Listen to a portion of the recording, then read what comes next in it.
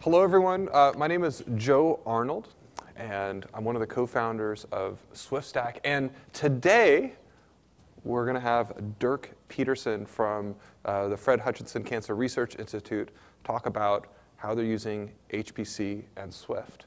Dirk, do you want to introduce yourself? Yes, so I'm Dirk Petersen, Scientific Computing Director at Fred Hutch. Done this job for a couple of years, and recently we got into Swift. Excellent. Do you want to do the intro slide here? That was yours. That's mine. That's yours. The challenge, okay. Well, okay, so the challenge here is the need to have an archive system to offload expensive storage. And what we're seeing right now, particularly in the high-performance computing workloads, is that it's not sufficient anymore to have tape be that archive tier. It needs to be available because at some point in time, in order to run an HPC compute job, you need to have that data available, and it needs to be able to feed into that HPC cluster. However, it needs to be low cost, and that's the rub. And so what we're going to talk through here is how to use Swift so that you can integrate it into the HPC environment. We're going to talk about kind of the story that Fred Hutchinson took to decide going down this path, some of the costs of doing this, and then again some of the tools on how to do that actual integration, and that's what we're going to be talking about in today's talk. Super. So now it's me. Now it's you. Yeah. Go. Thank you. Okay, so Fred Hutch is not a technology company. It's a pretty conservative cancer research center in the best sense of it. We are about $500 million budget. Most of it is government funded, about 3,000 employees. And we can be seen as kind of some people call it as a research mall, that central IT provides services to a lot of decentralized research groups who all have all their individual needs. And let's go into the next one. So we have multiple data centers. It has kind of been organically grown. It also depends a lot on government funding. These data centers are geographically, I wouldn't call it geographically distributed, but they're on campus in multiple locations. And we wanted to take advantage of that fact. We have about 100 staff, a couple of sysadmins, and we started to venture into something like storage chargebacks. And at the same time, we also had, and you see this here, we have a lot of capacity. You see all these empty racks. I was going to say, they're still empty. They're still empty. And we have probably one of the, if you are into data centers, 1.03 PUE is, I've never seen something lower. It's natural air cooled. And we are in Seattle, where it's always like very mild. So this is kind of the setting when we said, oh, we need to find some technology that actually works well with all of that.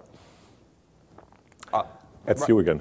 So that's me again. So about SwiftStack. So what we do at SwiftStack is we work on OpenStack Swift and develop that open source engine. There's a big community, lots of developers that are part of that, and we're one of the leading contributors to that project.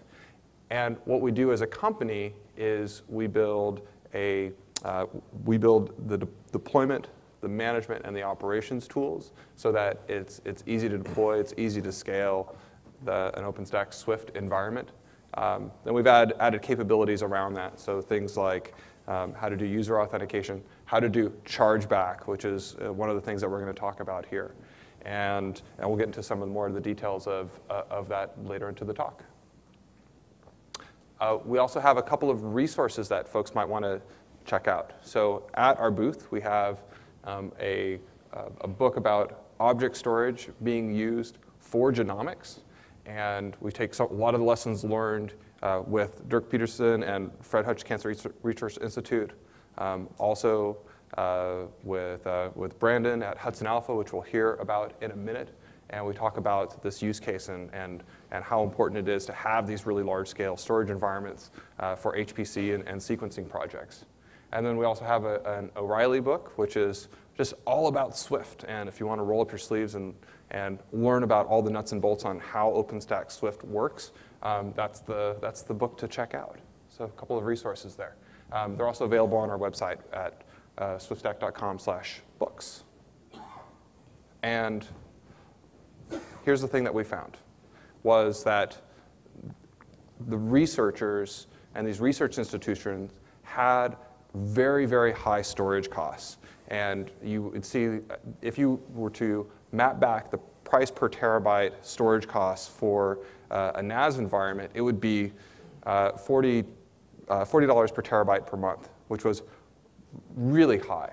And they were really asking for something that was much, much lower cost basis, because they would turn around and they look at the public cloud and think, oh my gosh, like that's what I'm baselining my cost against. And so as a result, what they would do is go out to Best Buy or wherever the local retail and just start buying stacks of hard drives. And this is actually a picture of a bunch of personal NAS units sitting in some researcher's desktop area. And all this data, it's not secured. You're not going to be able to collaborate with it. You're not going to be able to feed this into any future research projects.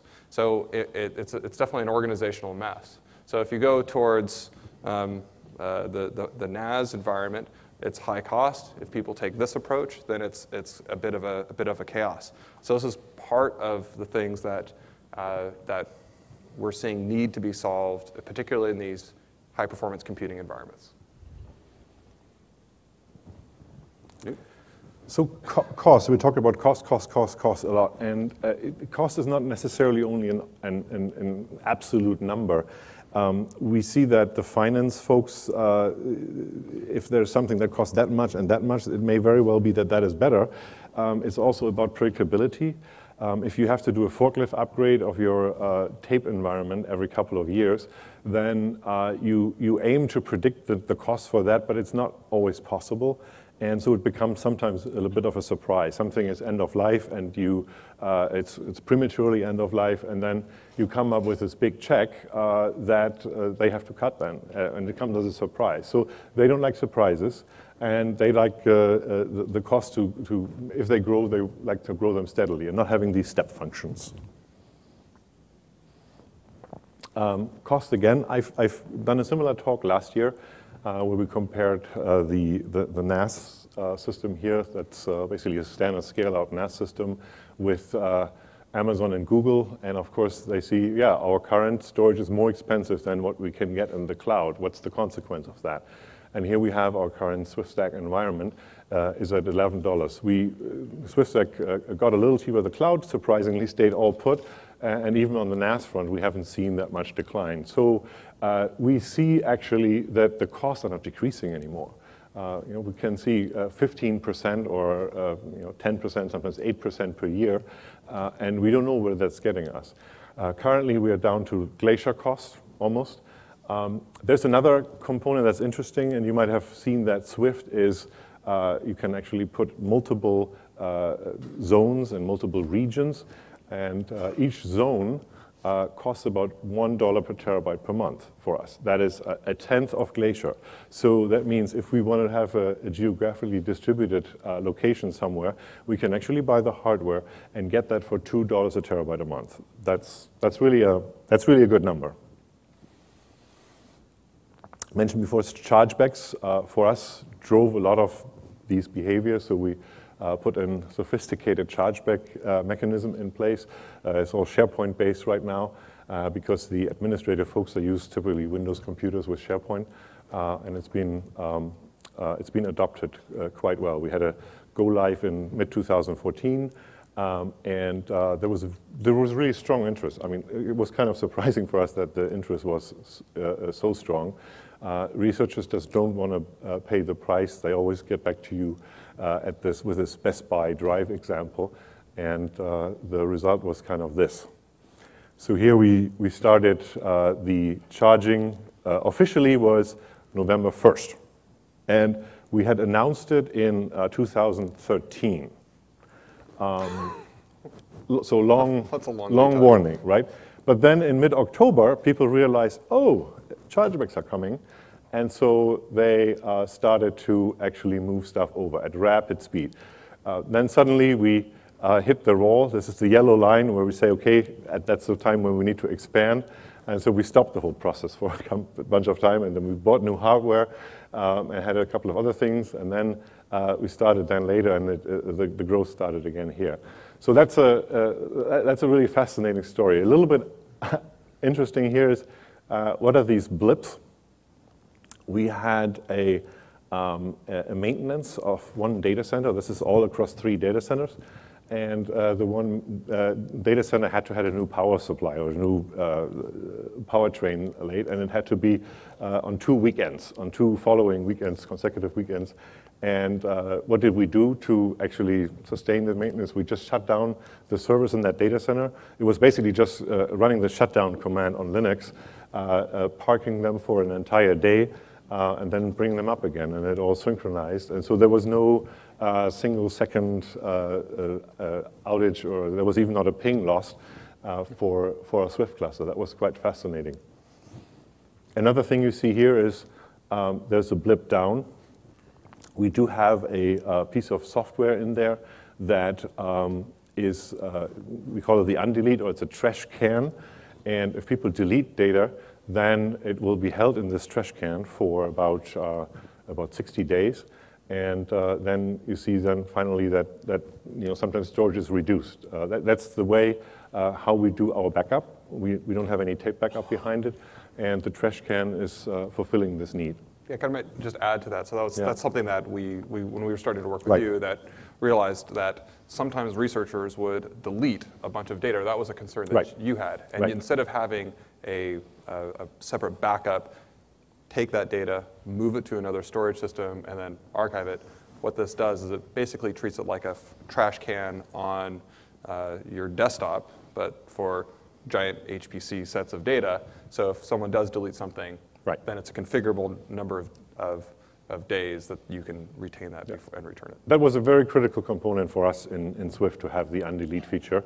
It is a unique thing that you can only get in Swift because only Swift supports these middleware tools that you can put to intercept calls.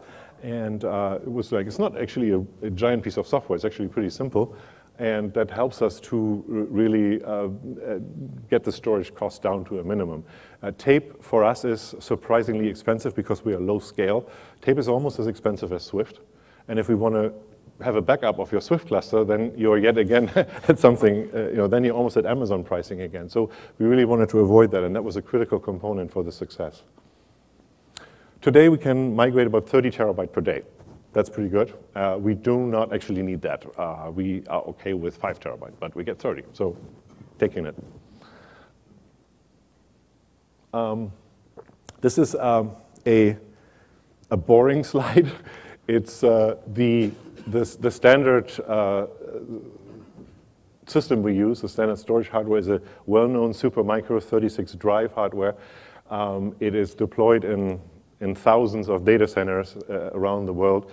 It's basically just a standard workhorse. 2 things to note here is that we, unlike some of the other talks you saw before, we went, again, lowest cost. We are deploying desktop-grade drives, the ones that people tell you not to use, and they work actually quite fine with Swift. And we also have some SSDs here. You saw that in the Ceph talk perhaps earlier that people kind of standardize on these kind of Intel S3700. And the SSDs are to cache metadata. So even if you have maybe slow object transfers, or if you think that you have them, you will get directory browsing and metadata operations are really fast using these extremely low-cost SSDs here. You mind if I just touch on this? So we've put a couple of these hardware configurations on the slide so that everyone can see some of the different configurations that people use for different use cases. Like when we saw the Ancestry.com one last session, it was much more high performance equipment. And there was more tiers. There was a proxy tier, a account container tier, an object tier. Well, this configuration, everything runs on these nodes. And they scale just by adding another one of these units into an existing rack or a rack next door to it. So that was a question, right? So you want to optimize performance or capacity, and we said, can you just add a bit of RAM and add a proxy to it? And they said, sure, you can. So let's do it. And it's a very, very simplified architecture through that. It almost looks like scale-out NAS, basically. It's from an architecture diagram, a bunch of boxes, wired together with cable. You don't need any InfiniBand. It's just all Ethernet. So it's the most simple thing you can possibly imagine here. SwiftStack. SwiftStack, an out-of-band management controller, and that's the key to that. If I have my SwiftStack controller and it does something, then it doesn't necessarily affect the Swift cluster. I can have my Swift cluster, it's completely contained, and occasionally, maybe once a week, maybe once a month, maybe twice a week, I need to manage that. And this controller lives in the cloud, and you can log into that controller, and it then does manage our hardware that's on-prem through secure channels. So SwiftStack provides the control, visibility, monitoring. We have authentication, LDAP, Active Directory integration. We talked about the undelete feature that has been developed by SwiftStack. Is it open source? Is it? Well, it's on some GitHub repository. I'm sure it's somewhere, but it's a checkbox. Yeah, it's a checkbox. And then capacity, alerting. So it's all within this GUI that is incredibly easy to use for us. Do you want to? Yeah, I think having you walk through this is probably more valuable than, one thing about Dirk mentioned we offer the controller in two models. Like one is the way they're using it, which is a hosted version of the controller, which is something that we operate in some of our data centers, and there's a connection that comes into that controller to manage on-premise hardware. Well, the other option is that management controller can also co-reside next to the equipment as well, and we have customers using both configurations. And it depends on, it's an interesting discussion. It depends really on what your security team is comfortable with at the end of the day, right? You could say, okay, I have it in my data center, it's more secure. But is that really true? Because SwiftStack manages this thing 24/7, and our sysadmins don't manage the thing in our data center, right? So it's kind of a discussion that you need to have with your security team. Whatever they are more comfortable with. It's also a combination of different use cases and different stages that people are evaluating the system, right? Usually when people get started and want to try and evaluate it, they're almost always using the hosted controller, and then use cases where they don't want to have to manage that extra management plane. That's when they would use the hosted version in a production context. Yeah. This is the key feature that I like most with SwiftStack. It's first of all, it's deployment automation. So you can install, you can bring up you have your hardware installed. You bring up your shell. You type a bunch of commands. They connect to this controller. They pull down the software. They install the software. Then you join them to this controller, and that takes 10 minutes perhaps. And you're done. And then you wonder, oh, this is all my project. I had reserved so much time for my storage project, and I had allocated all these resources, and I'm already done. So you're kind of excited and disappointed. It's all done. But the deployment, and that's a really important thing in OpenStack, and whatever you see on this deployment, you see 100 of deployment options and tools out there, but you don't really see a lot of upgrade, in-place upgrade, in-production upgrade. And you don't really see this. You don't see a button that's orange that you can click, and you see sysadmins are hovering around this button, and they wonder, well, this is this. It's just like that, a button upgrade, and should I click it or not? And then you click it, and then things happen, and 20 minutes later, your entire platform is upgraded to the latest version. You can run this completely in production at 2 o'clock in the afternoon. And it's fully transparent. So that's one of the, and I hear that there's a lot of work behind this button. There's a lot of work. The button, how it works is it's a distributed systems architecture, and a single node can be pulled out of the cluster, and requests can be routed around. So we kind of take advantage of that. We control the load balancing tier above as well, so we can be careful in terms of routing traffic. And so what we do is we'll pick a node that we want to do the upgrade process on, and we'll tell the load balancer, hey, begin pulling this thing out of the load balancing group. Meanwhile, we're going to complete the existing TCP streams that are on that particular node and wait till they drain out. And once they're all drained out, then we'll do that upgrade cycle, do a test on it, and then reintroduce it back into the load balancing group. And once we do that, then we can move on to the next one. And if it's an object storage node, really similar story. It gets pulled out, and whatever's running the proxy server processes will understand that, hey, I'm going to set a back-off interval, so I'm not going to keep sending requests out to that storage node. And so then, from a user perspective, no user is going to see a connection drop while that upgrade process is happening. And again, if anything happens during that whole process, then an alert goes out and it stops the process. But what we do is we make sure that during the upgrade process, if the new version and the old version of Swift and you're left in a half upgraded state, that from an API perspective, it's compatible.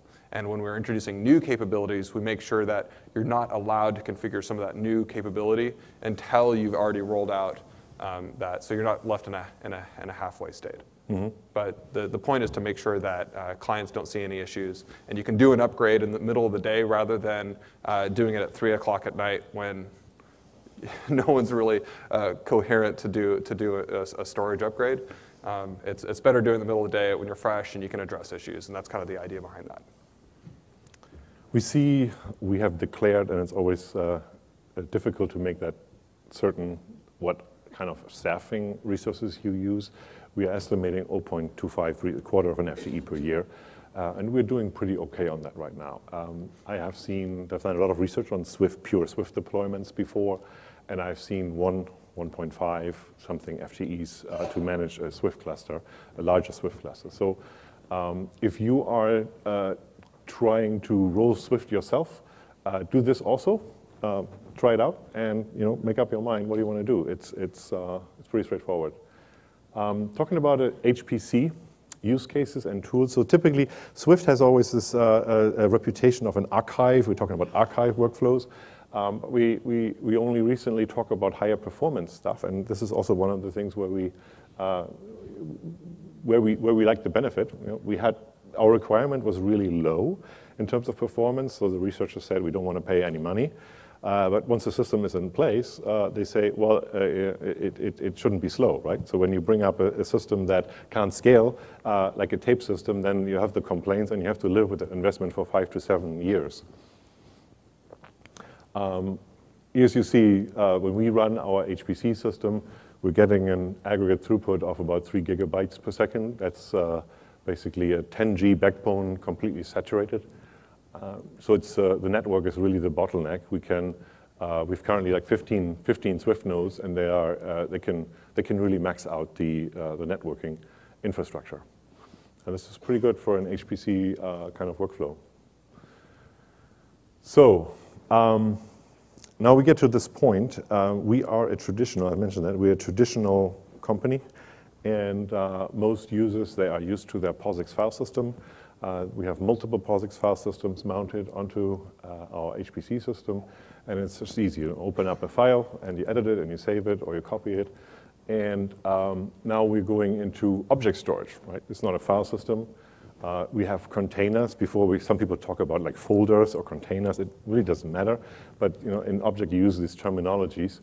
And the first thing is that people see is, well, where's my subdirectory? It's not there, and so then it's a confusion.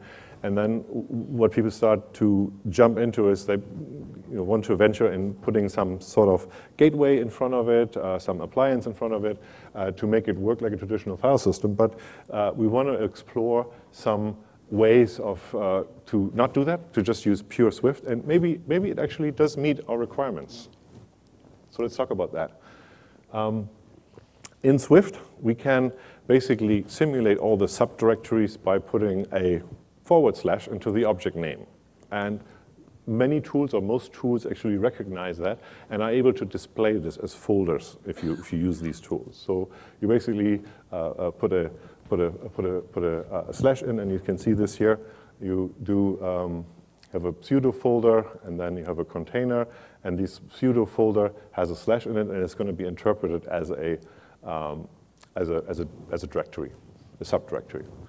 Of course, when you see this, is everybody excited about this? This is what you, I'm going to go to your end user and say, Jerry, this is what you need to do. It's really easy. You just need to type segment size, that, container name, blah, blah, blah, blah, blah, and then you have it uploaded. And then Jerry turns around to you and looks at you as if you have been abducted by aliens. And he said, no, you're not going to want to use it. So, but it's not really a big problem. You can basically just wrap it. We do this all the time as HPC people. There's complex bioinformatics tools that have 15 different command line options, and we're writing wrappers so that to simplify our workflows for the end user. And this is the same thing. So we wrote this tool called Swift Commander, and instead of all the mumble jumble that Jerry has to do before, you just have to type swc upload, you know, my local folder, my Swift folder, and you're done. And then we added another goodie to it that was like swc compare, that basically takes the size of the source and the size of the destination. You know, it's not an MD5 sum check, but it gives you a good indication whether it actually was successful, because some of these uploads, they take hours and hours, and you may not have seen the result of it, right? And so these subcommands, we stole them actually from Google. Google has this tool, gsutil, that implements gsutil, all these like traditional Unix subcommands. And when you show that to an end user, they see, I know how to do this. And you know, you just add this other little thing in front of it, and you're back in business. So we use the Python Swift client. The Python Swift client is multi-threaded. It has enormous performance. It is very stable now. And we also use curl for some other latency-sensitive things in that on the back end. So there's no real risk in using this tool for us. It's some self-homegrown thing, but underlying is really all the power of like the Swift client under it. We have people talk a lot about metadata. Eventually, we may have tools that allow us to research very complex metadata, but we don't have them today. So we just want to see how can we get going on this. But it's actually quite easy. The Swift client also supports metadata. It's, again, not completely user-friendly, but how about you just add some key value pairs here, simple as command line option 3, 4, and 5, and then they are stored as metadata in the Swift cluster. And then you can retrieve them later. And once you have more mature tools, you can actually use those as well. It's very simple. People see that and said, oh yeah, that's really simple, and it's useful for me because I can't find my stuff easily anymore. So this is a way to handle that one. In high-performance computing, again, we don't have a file system, right? You can't just open the file, and that confuses people at first. But then in HPC, people writing like 50 lines of super complex batch submission scripts that have all sorts of things in them. And I said, so you're writing this very complex script to do something, but then you can't just add another thing into it in order to get your file. And then you just show them, well, you can just see if the file exists in your Scratch file system, and if it doesn't, you just download it with Swift Commander, and you're back in business. So you're adding 3 lines to a really complex batch submission script, and you're in there. So they're using that today, and it's actually there's not really an issue with it. Talking about performance with Swift. So here's one use case. So let's say we want to regenerate BAM files. Are these files, they're genomic archives that contain basically your entire genome. They're up to 150 gigabytes large. And you don't need them very often. But if you need them, you don't really want to wait 4 days until they are restored from your tape, because research is often ad hoc. And also decisions are made over the weekend. And so you have the ability here to really copy lots of files with very high performance. In this case, you can see that we have this parallelized batch submission that we use to download things on the cluster. And you submit like 30 jobs on this cluster, and then we're getting 1.4 gigabytes per second throughput. Again, that's limited by my own allocation. I manage this cluster, but I didn't give myself unlimited resources, so that you can't drown the resource. And you see here's our Scratch file system. It's a BGFS high-performance file system where you can actually see that the throughput is real. Are we on time? We have. We have. Plenty of time. Good. There's We'll always pressure. probably end a little bit early. So Good. We're good. That's great. And you tell me when you're bored, then we can accelerate this a little bit. Then, frequent use case. You can buy the most expensive scale-out NAS system. You can spend millions of dollars. But if it comes to copying a bunch of small files from A to B, they're all not good. There's no good solution to that. Use tools like rsync, CP, anything. It is everything that is mounted via NFS is not going to be very fast. Part of the reason is most tools are not parallelized, so rsync is not really a parallel tool. And one solution to that we found productive is actually saying, let's tar it up. But again, then the problem is if you tar something up, and there's like 4 terabyte or 10 terabyte under that directory structure, then this big hunking tarball becomes very, very inefficient to use. So we basically did this on a directory level, basically 1 tarball per directory level, and you can then archive it very easily and also restore it very easily. So in this case, you can just restore this folder 2 and folder 3, and you don't have to restore folder 1, and you save some time on that. And those files are then typically a couple of 100 gigs, which is easy to handle. We were able to get before at 400 megabytes, so the compression algorithm that we use is a PIGZ multi-threaded algorithm. It's gzip compatible, so you basically can get the files always back with standard gzip, so you don't have to use any other tools. And you can then get about, what is it, like 111 seconds using gzip and 5 seconds using PIGZ to upload this data. It has enormous performance. We've shared this on GitHub. Feel free to use. It works quite well. Now, we're talking command line, but not everybody works with the command line. In our special case, we often have huge directory structures with lots of big data, also a lot of small files that are machine generated. And then you find occasionally in that folder the Excel spreadsheet where somebody kept track of some other metadata that wasn't machine generated. And they keep their log in the Excel spreadsheet and they want it in that folder. They don't want it on another drive or on their desktop. They want it with that project. So they put it in there. And sometimes they need to access that Excel spreadsheet. And for that, we really need Windows and Mac-based clients that have GUIs where you just click on and it opens up and you edit your stuff and you save it back. It's probably about 0.1% of the data that is used that way, but if you can't have it easily, then people are not going to adopt the system. So we have, this is CyberDuck. CyberDuck is very functional. It has lots of features. You can actually edit the metadata with CyberDuck that you uploaded with Swift Commander. You can change it with CyberDuck. It's an extremely versatile tool. But it is not yet your Windows drive that some of the people in your group might want, or the Mac Finder integration. So it's not that yet, and so that's what we have here. I've been personally working actively with Storage Made Easy and also with Expand Drive. They have tools that actually can mount Swift at a Windows drive. So you can basically let people not know that you're using Swift. You can just say, here's your drive O, and you can store your data. What credentials do they use to log it, to do that mapping? They can do both. So we have a shared account, a Swift account, and that account is either used directly if they don't have any special requirements, or you use Active Directory.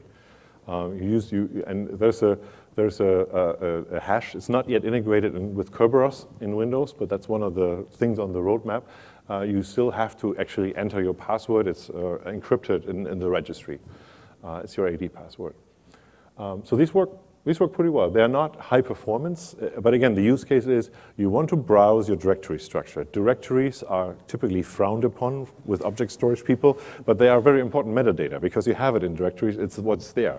And so you need to like browse through there and get to your data, and it's really fast. So we have Swift metadata on SSDs, so the browsing through these folders is actually like a Windows share. It's not a big difference. Where it falls a little short is if you copy massive amounts of data from your one drive to this other one, these don't work very well because they also have local caching, and they're more built like for cloud environments where the object store is very far away. We are very, very local, so the performance is limited. But it's functional and works well. And it's also an entry to some grander thing. So if you take, for example, the Storage Made Easy tool, Storage Made Easy offers like a full cloud sharing, file sharing solution.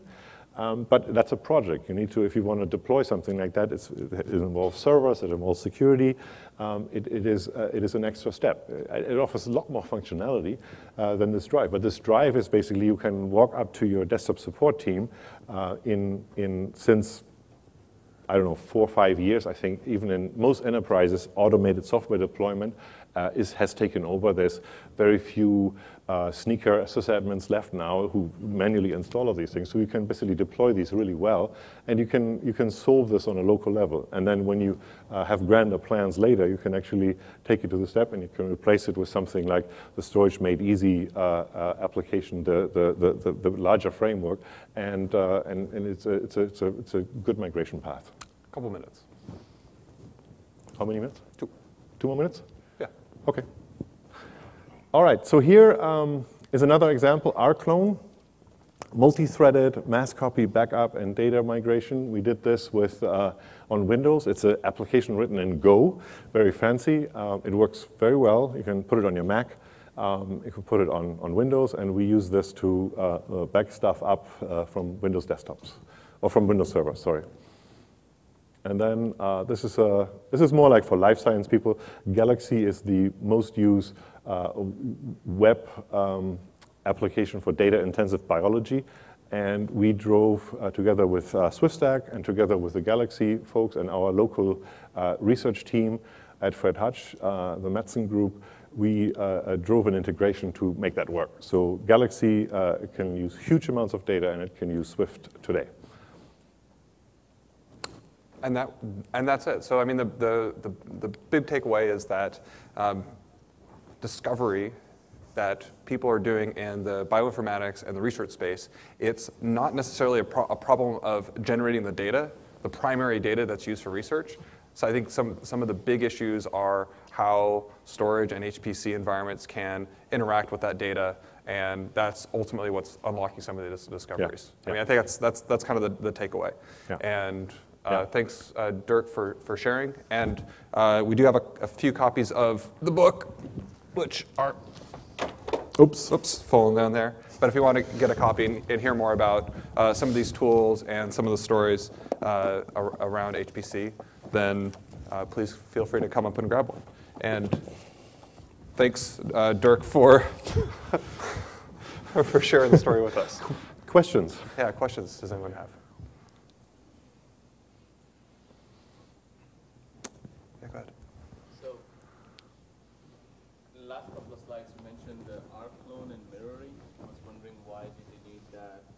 Because my understanding is SwiftStack already keeps 3 copies. Oh, so the question was, why do you need something like rclone if the system is already keeping replicas in the system? It's basically we're using SwiftStack as a backup target. This is like a Windows server that does something obscure that I don't want to explain. And this Windows server is running something local, and we use SwiftStack as a backup target for that. And we're using rclone, and there's a ton of other tools. rclone is just one example. That's a command line tool that I think that people will like here, and it's really functional. It's written in Go. It's really fast. it's not yet been very long in the field. So if you take like this, the Python Swift client, some people like the Python Swift client, others don't. But I can say the Python Swift client is the thing that is very well developed. There's a lot of developers on it. The responsiveness is very high, and it's a really robust workhorse. This may be a little bit more elegant. Written in Go, there's some, it's a little, but it's not there yet in terms of like mind share. Again, there's one developer developing it who's really good, but it's not tested in the field as well yet. Yeah, another question. It's a bit of a complicated question, but this is a domain-specific use of Swift. I come from another domain, but the question applies. If you are storing data, you have standard HTTP semantics for partial retrievals, right? Have a byte offset and a leg.